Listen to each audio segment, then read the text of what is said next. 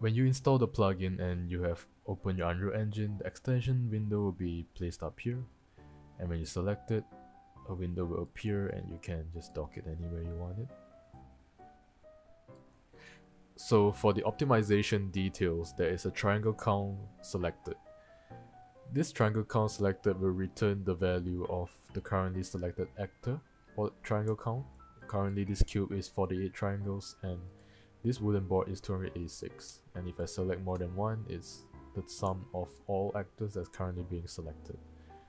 For the total triangle count in level, it only shows the approximate value of the total triangles of all actors. This does not include stuff like occlusion culling and other stuff.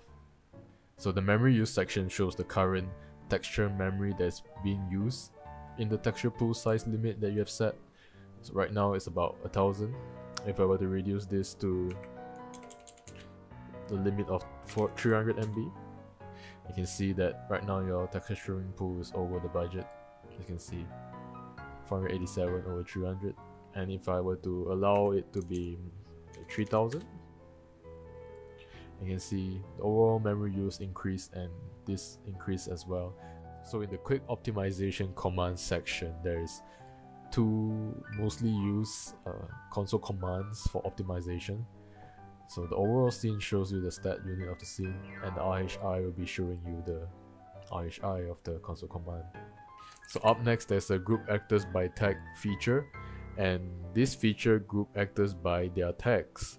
And not unlike Unreal's grouping function, you do not need to find your group actor in the scene. You can just select the things that you want to group. For example, this cube, I can name it, let's say, group 01, and then I can add actor into the group, and then you can see cube 01 is shown. And if I have to press cube 01, it will select and focus the actor. So this is useful for grouping the assets that you want in Unreal quickly. For example, I want to group this section over here, so I'll just select all these assets. I'll name it table front, and then I press group actors by tag, and then you create a new tag for the group actors. And then whenever I want to go back to the cube, I can go back to the cube, and when I go back to the table front, it goes to the table front. And you can remove the group anytime you want over here, so you can see the group is gone. This group tag is also stored in a data asset in the plugins folder, so if you were to close and restart your Unreal Engine, the group tag is still here. Up next, there's the UV map, and this UV map section draws out the UVs of your mesh over here. So generally your UVs, when you export it out from the DCC software, is stored in the UV channel 1, and you can enlarge by clicking the image over here. So this is a very easy way to see your UVs, especially for stuff like your mannequins, for example. So if I were to put in the mani over here, I can just view my UVs over here.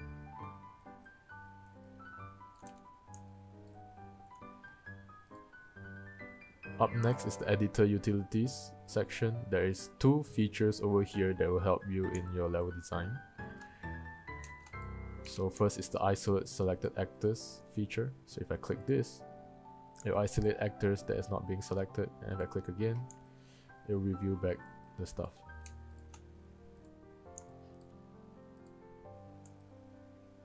And ghost mode is like a transparency mode of the isolate selected actors feature. So if I were to click ghost mode, you can see that the actors are now in wireframe. This is very helpful and useful when you want to put things behind an object. You can't really see them. So by doing so, you can just freely change the materials that has not been selected into something that's more transparent. Up next is the console commands. Nothing fancy over here, it's just very useful console commands that are generally used. For example, the hiding your directional lights, closing your post-processing, hiding translucent objects, and many more. Even your static meshes and your skeletal meshes. Up next is the organized outliner feature. As you can see, sometimes your outliner gets really messy, and this is just a very quick way to group things fast.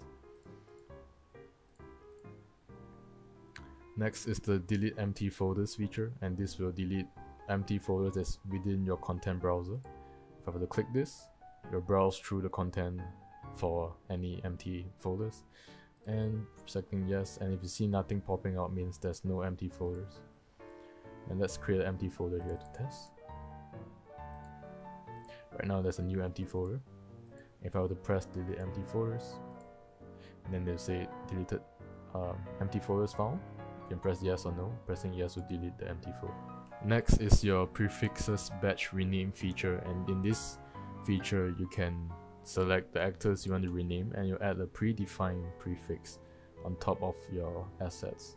Traditionally you would have to rename it one by one, but this makes it easy.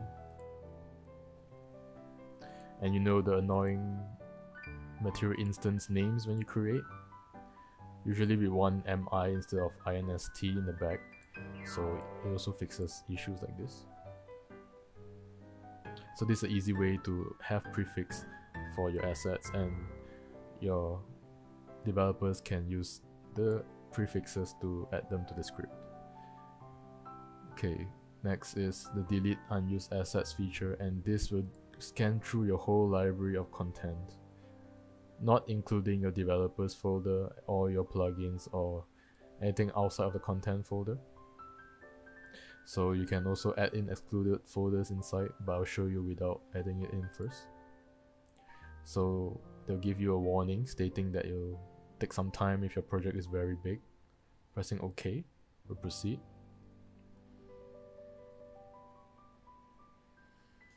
Okay, as you can see, Unreal has detected many unused assets in here.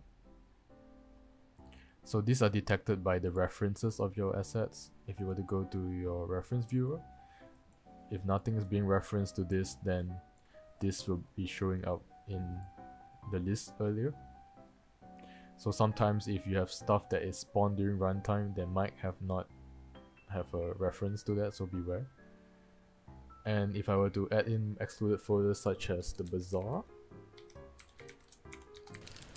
and then I add in the level prototyping folder. So this is case sensitive, and make sure your folder is correct. Add in the MS presets. So let's say these are the folders that want to be excluded. I can click here, press OK, and you can see the list is smaller now because it's not detecting these folders. And that's it for the showcase. I hope you could provide some feedback to my plugin, and if there's any additional features that you hope to have in the future, do let me know in my email. And yeah, happy Unreal.